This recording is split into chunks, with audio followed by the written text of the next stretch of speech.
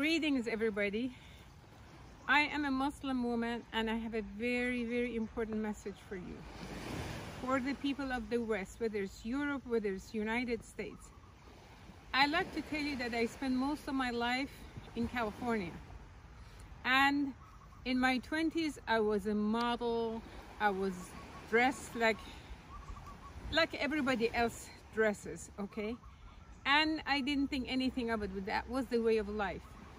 When I wanted to look for the religion that protects me and protects my honor and really gives me peace, after embracing many religions, I adhere to Islam, and I found this is the religion that protects women's right, human right, men's right, children's right, the marriage right.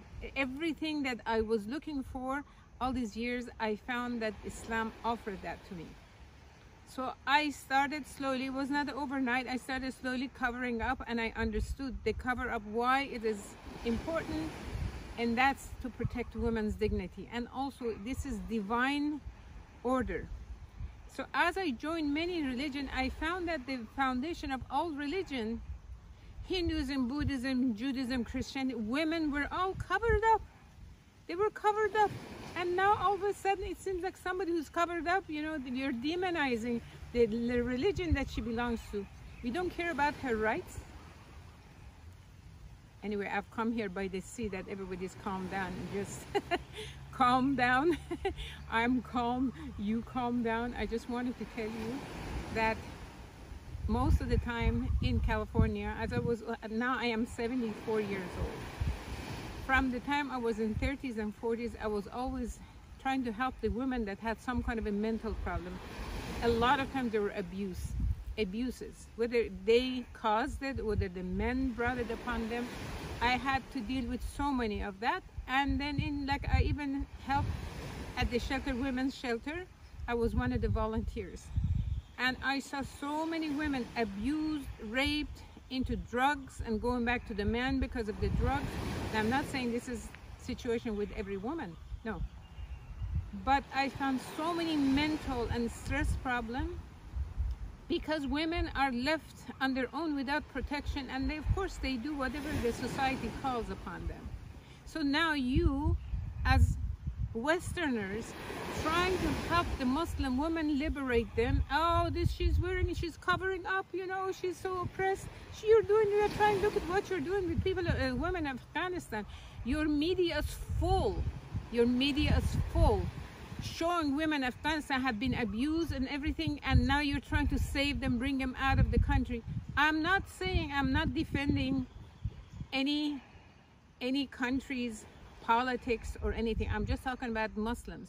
The Muslim women you're taking out of there, what's going to happen to them? You're going to liberate them. They don't have to wear hijab. No, next thing you know, they're going to be on stress pills, and they're going to have all kinds of mental problems because they are used to being covered, honored. They are honored when they're covered. I'm not talking about somebody or some government that may have abused them in the past. That's possible.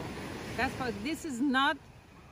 This is not the way of Allah. Allah has given us women protection through Islam, not through somebody else imposing their own agenda on us women. So if you really, really want to help Muslim women, there's only one thing you can do. Stay out of their affairs. Stay out of their affairs. Let us handle our own problems, okay? You want to help and save somebody that helped you. You're trying to do this, reward them because they helped you one day. But the best way to help them is to let them be the way they are. Let them be in their own country. Let us be wherever we are. Do not have all this propaganda make us look like we are victims. We are not victims. Okay, again, I'm talking about, yes, there are abuses. Yes, there are some things that should not be done, that has been done to women around the world, Muslim women.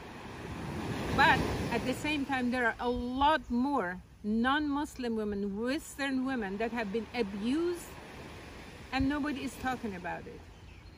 I understand from the data, 3 out of 4, this is American women, 3 out of 4 American women have been abused one way or another. Nobody's talking about it because their way of life. But for right now, if you really want to help us, Muslim women around the world, I would say stay out of our affairs.